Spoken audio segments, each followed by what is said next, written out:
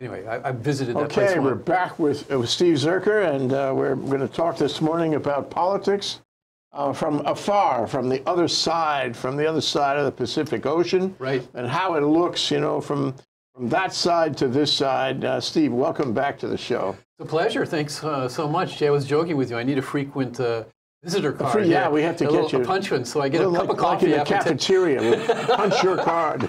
Thank you so much for having me back. It's a pleasure. So, you know, these days politics are different than they were, and regrettably, I don't think people fully appreciate that if you connect the dots are all over the map right now, and it's very hard to connect the dots with what was going on even 5 or 10 years ago. Right. A lot of the norms we used to take for granted, you know, are gone. And for example, yesterday, Powell, the chairman of the Fed, reduced interest rates at a time when the economy arguably is very strong. That's the opposite direction than it has been in Greenspan time and after Greenspan and before Greenspan. So you wonder where that comes from. But then you remember that it was only 2 or 3 weeks ago that Trump was lambasting him for not reducing rates. In fact, at the time, 2 or 3 weeks ago, Powell was talking about increasing rates. Right. You know, he was worried about inflation. He was worried about, you know, slowing down the economy because it was going too fast. You know, the standard economic approach to monetary policy. But now we have, and I believe there's a connection between the lambasting and the reduction yesterday. Now certainly we have seems a reduction. to be that way, yes. Yep. So, you know, when it was supposed to be independent, it's not independent. And various secretaries of various federal departments have been replaced with Trump supporters who do his bidding. Right. And I don't know if you could ask them to be independent. They're not really independent, most of them, as opposed to the Fed. No. But they are now working for him. Then the Supreme Court he's trying to pack to work for him. And so we have a government that some people call a sole proprietorship government. Where it's just him. This is different. Yeah, I can certainly see that. Yeah, it's a little bit reminiscent of Russia, right? Because when you look at the billionaires that make up that class, it's like Putin's former judo teacher. Or, you know, there's these connections. He's picked people that he can trust. That's the number one criteria, is that I've known you for a long time and you're going to do what I tell you to do. Whether you're qualified or not is secondary. But yeah, those of us that are living outside of the United States, and Jay, do you know how many Americans? What would be the guess that you would have on the number of Americans that are living outside of America? 1 million total. 9. 9 million? I know, it surprised me too. I mean, it's hard to estimate this because there are some Americans who don't want to be found that are living outside of America. Yeah. Maybe that's a topic for another show. But that's quite a fair number. And we watch what's going on in the United States, and we have a different perspective because we are living in a foreign country. As you know from previous shows, I'm involved with the American Chamber of Commerce, so I rub elbows with a variety of different business people. Some are on a temporary basis, and some are long-term residents. I have friends that have been in Japan for 30 years. So we look at this type of thing, and we do look at it in a slightly different way because we're embedded in a foreign culture. And we have kind of a long-distance perspective on it. But you can certainly see the American perspective of those 9 million people because, you know, you're active with the Chamber of Commerce in Japan, which means you talk to American business a lot. A lot. Yeah. Sure, yeah. Boeing, Google, Dow Chemical, these are all major companies that have well-established presence in Japan, are quite successful, pharmaceutical companies as well. And there are people who are usually expats from America, but not necessarily, maybe sometimes from Europe. And I do get to talk to them quite a bit. And frankly, when they see this kind of thing going on, the general sense is that they're worried. They're concerned because these issues, these decisions impact international business. And they're very sensitized to that, obviously. So a very good example is Japan. So Japan is a very important trading partner for the United States. But under the Trump administration, as you're well aware, there's pressure on Japan because there's a trade imbalance, a chronic trade imbalance existing between Japan and the United States. That is, Japan is sending more goods to the United States than the United States is sending to Japan.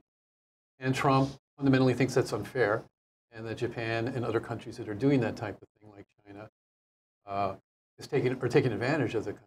So as a result, various policy decisions are made, and the most critical one in the last few years was Trump's. You may have remembered when he became president, one of the first things he did was to exit the TPP, the Trans-Pacific Partnership.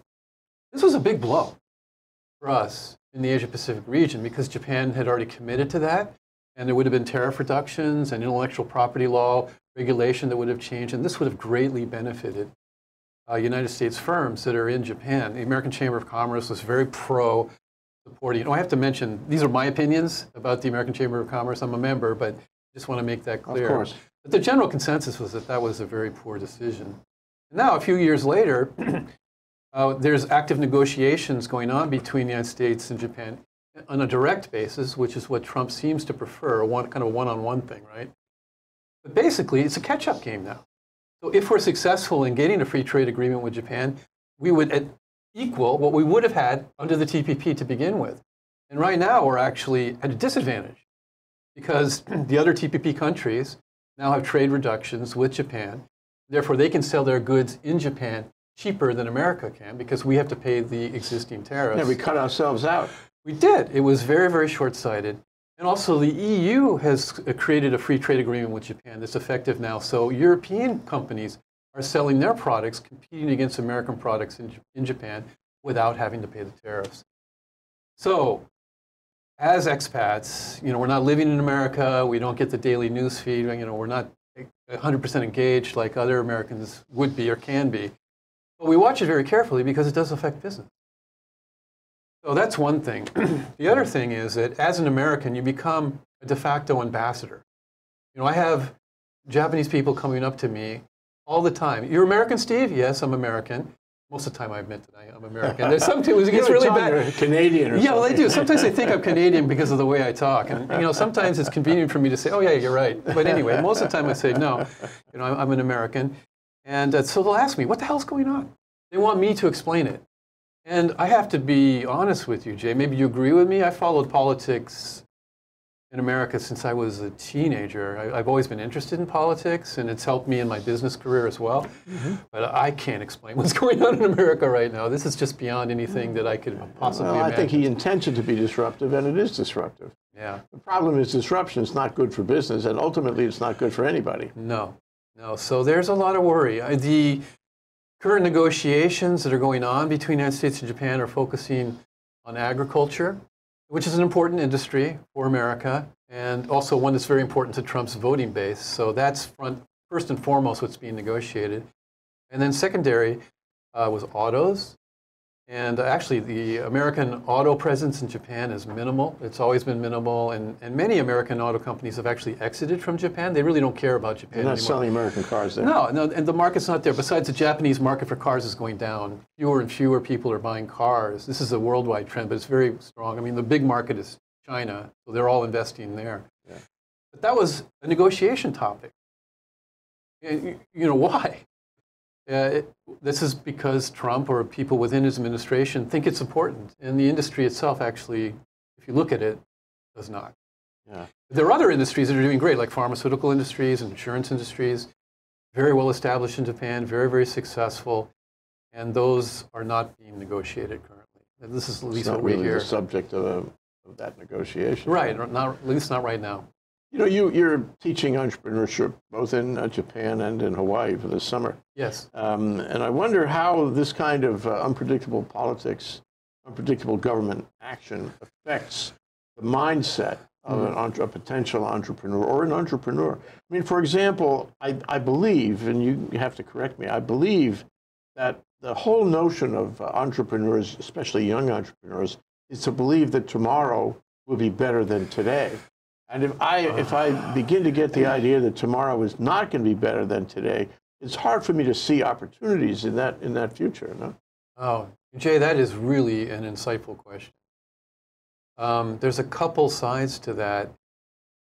Japan, the bubble burst in the 1990s, early 1990s, 91, and basically the economy has been flat, trending down for all of those years since. So 30 years now.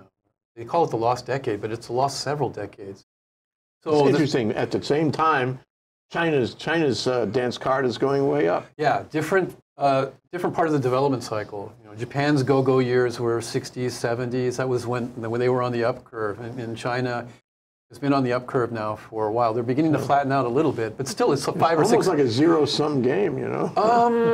I don't know if that would be the case, that you're saying China's win is Japan's loss. Well, it just happens to be. Maybe, As yeah. China goes up, Japan goes flat. Right. And there may be something to that. But so the kids that are in my classes right now have grown up in a Japan that it's been pretty economically depressing for that whole period of time, and it is affecting their psychology. And they do think that things are going to be worse going forward. And it does depress their initiative and their energy and enthusiasm for entrepreneurship. I see that. You know, so that's a fact of life, at least on the Japanese side of things. The American students, they don't necessarily think that things will be worse. They know that they, however, have to work harder to achieve what their parents achieved or their grandparents achieved. If you look at the numbers, income in America for the middle class has been flat to trending down since the 1970s, right? The peak was in the 1970s. In Japan, it's the same thing. In the 1990s, it's been flat to trending down. So the real income of middle-class families is at best even and actually slightly down. So that's the reality from an economic perspective. And the younger people are staying at home. Yeah, many of them are deciding not to engage in corporate life, to take part-time jobs and live at home. So that's a big trend in Japan.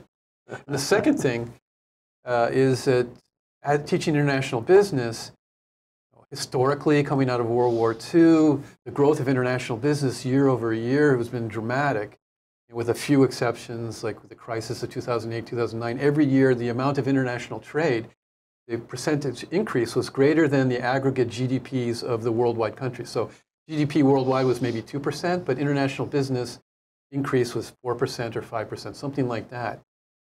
But now, you know, I can't look my students in the eye and say that that's going to continue forward, because we do have this disruption and we have trade fights breaking out. This is reminiscent of the 1930s or the 1940s. I don't think we're that bad, but it's certainly showing signs of that. So it could be that there is a chilling effect going on an international level, potentially, that will make the future for international business not as positive as it has been coming out of World War II and all those decades since. On a related point, you know, one of the things the Trump administration has done is disrupted relations in general, diplomatic relations. Look what a mess he's made in Europe. You're knocking off NATO, you know, arguing with the chiefs of state in how many countries now. Yeah. You know, just tearing up relations that have been so close and so productive, you know, since World War II. And the same thing in Asia. I mean, the relationship with China, it can't be the same. It isn't the same. It's a relationship, and he's doing China bashing all the time. Yeah, he either says nothing or bashes them. It kind of goes, cycles between those two things. Yeah. So in Japan, you know, Abe may smile at him thinking he's going to curry favor, but in fact, the relationship cannot be as good because there's tension that Trump has developed, unilaterally developed tension with Japan. So I guess my question is, what is the relationship between the level, the status, the warmth of diplomatic relations and international business with that country?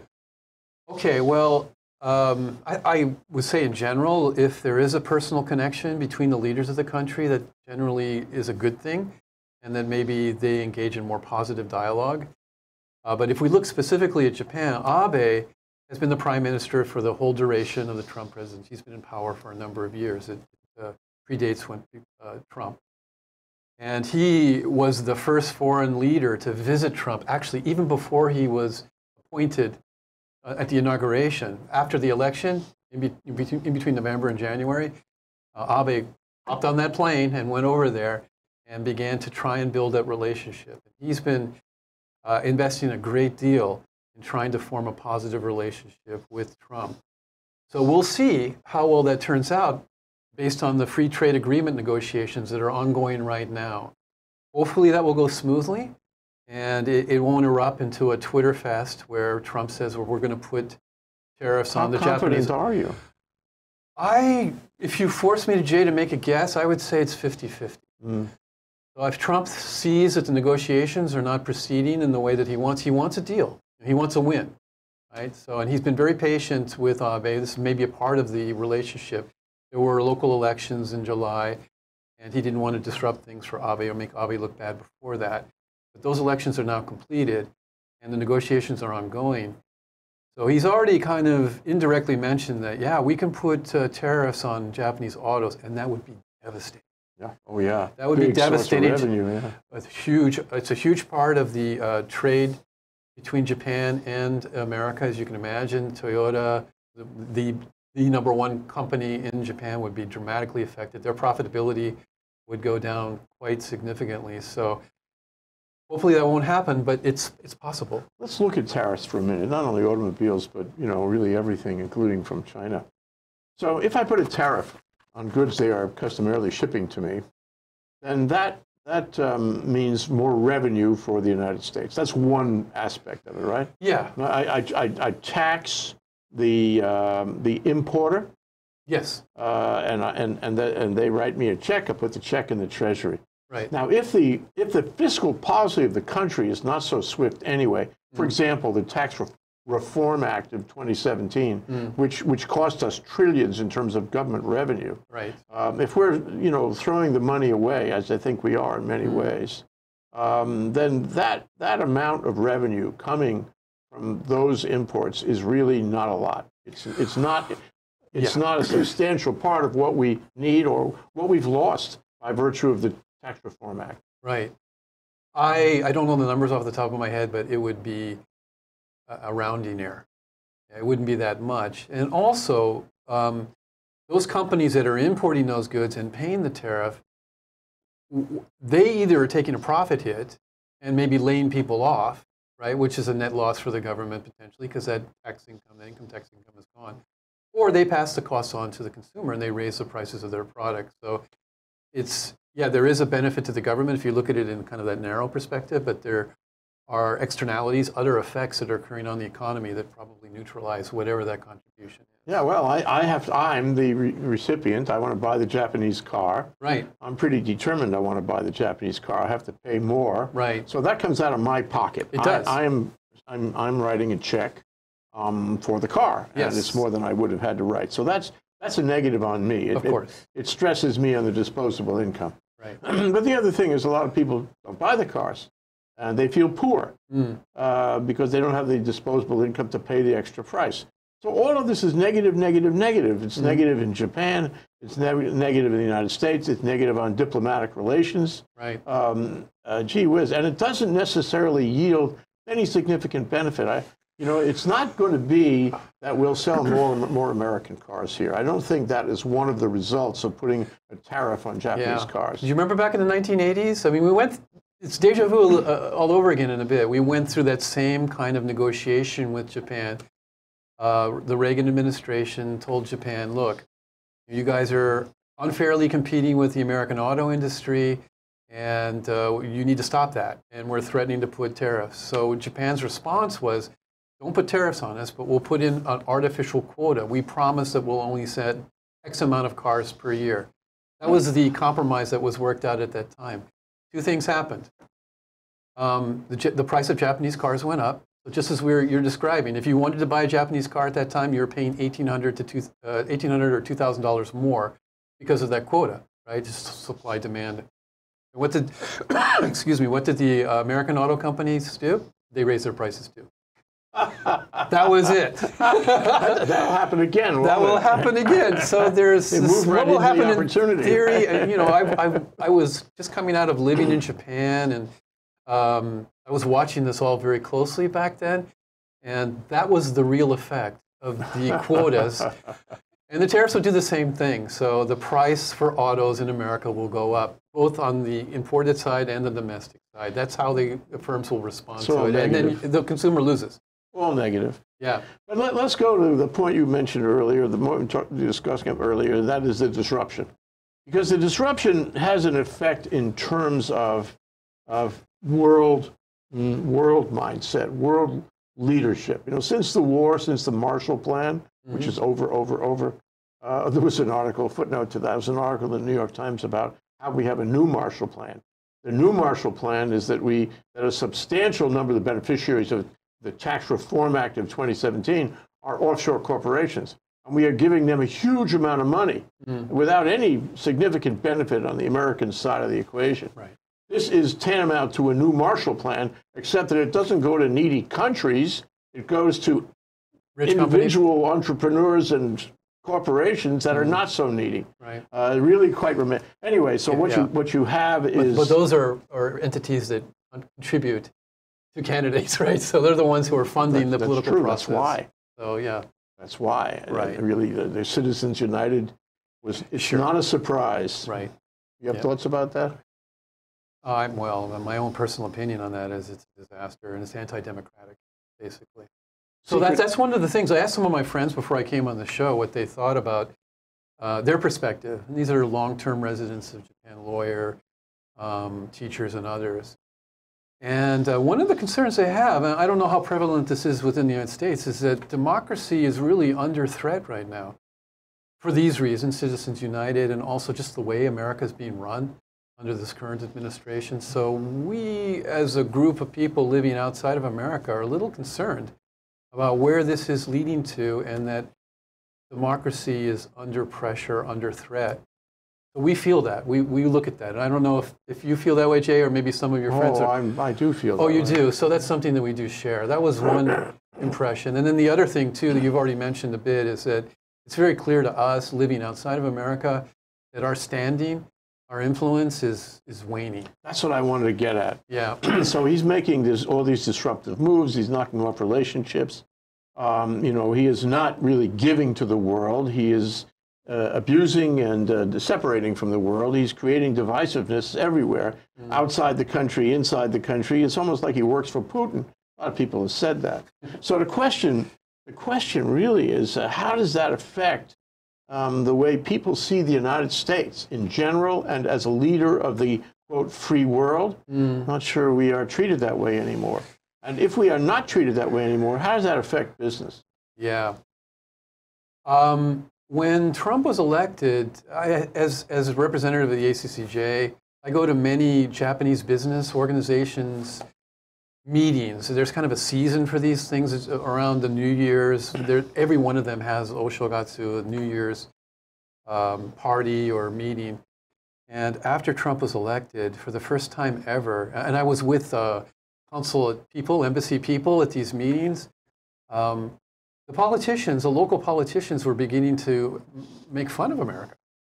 We had never seen that before, never, in all the years that I had been in the United States. Because Japan has historically had a very respectful relationship with the United States, the economic and political. Our best partner in Asia, for exactly. Sure. So all of a sudden we began to see that. And it actually, even though I could kind of understand why they were saying that, as an American, I felt a little bit insulted. Because even though I do live abroad and I've been gone for a long time, I still fundamentally am an American. I'm very proud of being an American. There's no question about that.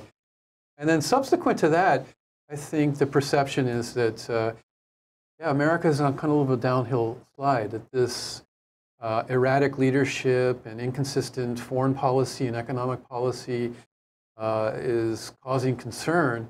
And there's worries that things are not going to go well. We haven't talked yet about immigration. Let's talk about immigration. Let's talk about what seems to be a consistent underlying pattern of racism and nationalism that excludes, people who are not Caucasian. Yeah. I mean, it keeps popping up, and lately he's been essentially admitting that. That's a fundamental point of his administration. Right. So the Japanese, for example, they're not Caucasian. Right. They don't fall in his chosen people. Right. And of course, the Japanese can see what's happening at our border. They can see what happens to the South American children being caged without any record of who they belong to. Right. Separated from their families. This is outrageous things that one would never have expected that would happen in this country. And now people in Japan and elsewhere in the world look and see on a moral level, and I guess on a practical level too, that we are abusing, immigrants and people of color in every way we possibly can. How do they feel about that? How does that affect our relationship and our business relationships?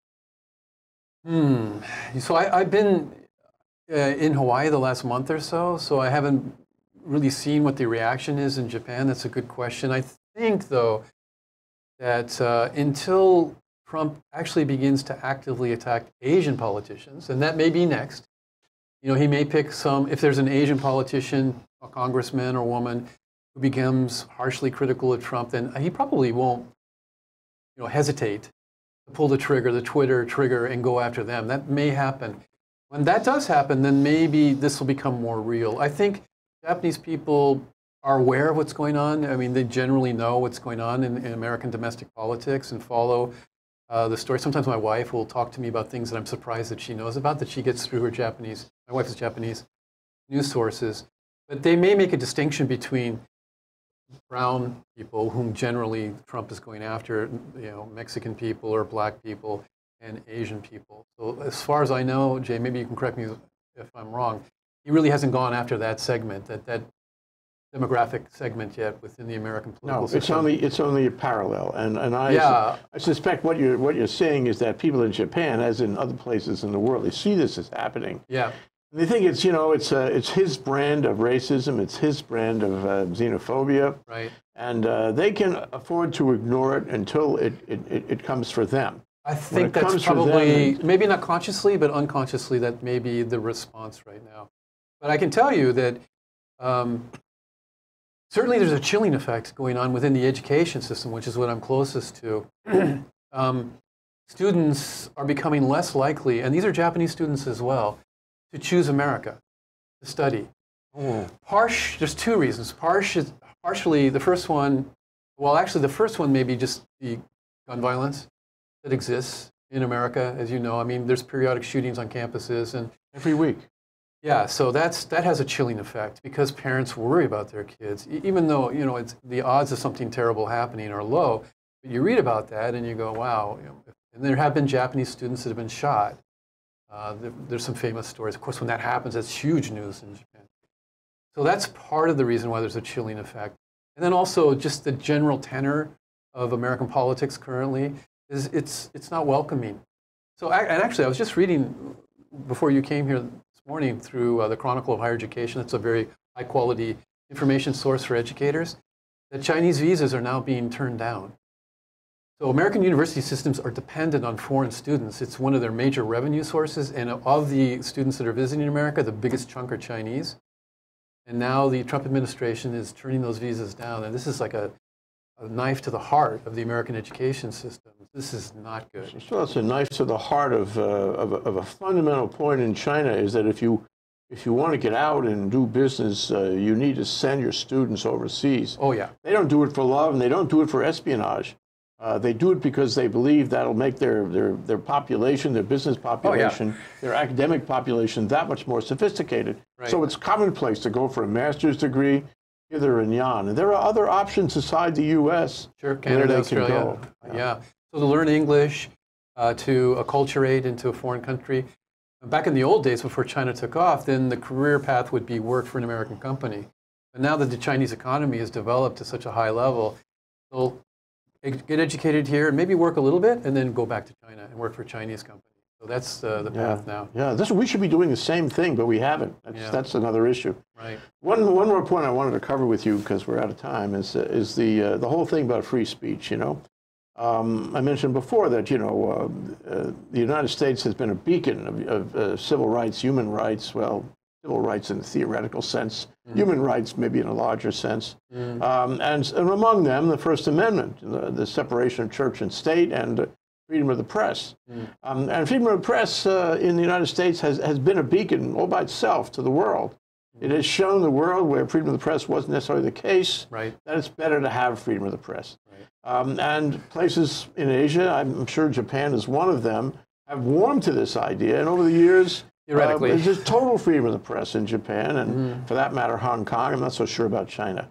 But what I get out of this is the U.S. is obviously, you spoke about the failure of democracy here, the decline of democracy. We are declining on freedom of the press. We're also declining on the Establishment Clause about religion. But I wonder how this affects a place which has copied us which has emulated our freedom in that regard in the past. Yeah, the Japanese Constitution was written by MacArthur and his people, and freedom of the press is a fundamental element of it. In reality, though, Jay, there is press suppression that goes on. You know, Japan's been a one-party state. The LDP has been in power since World War II. And even though they don't do it directly, I mean, they're not like suing or calling them the enemy of the people, right, which is something that you unfortunately have heard recently under the current administration. The more liberal-leaning press, like the Asahi Group, sometimes comes under very, very harsh pressure to try and rein in their reporting to make the government, that was making the government look bad.